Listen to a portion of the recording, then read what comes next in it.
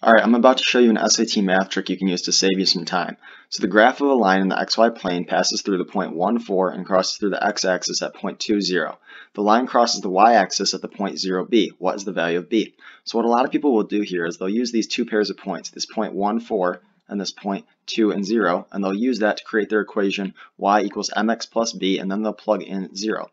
And that will get you to the correct answer as far as solving for b, right, when you plug in 0 for x in your equation. But there's a faster way to do this. In the SAT math section, you want to save as much time as you can.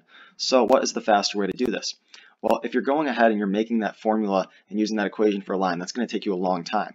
So what you can do instead, since we see we have a point 0 for x, is we see when we go from 2 to 1, so going back 1x, we go up by 4.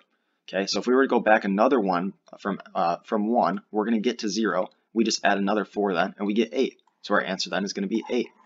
Okay, so we see by doing that, we're saving all that time that we would take using these two pairs of points and creating that formula for a line and then plugging in 0 and then solving for b, and we just take that and we save so much time by just recognizing when we go from 2 to 1, we go up by 4, so going from 1 to 0, we're going to go up another 4. 4 plus 4 will give us 8. 8 is our correct answer. So look at how much time we save by doing that rather than calculating our slope and then calculating our y-intercept using our two pairs of points. Notice how much quicker it is just to go over one, over another one, up 4, and then up another 4. Okay, so see how much quicker that is than if you were to go ahead and calculate your equation y equals mx plus b, and then solving for when that is 0. Okay, so that's just one tip that you can use to save some time there.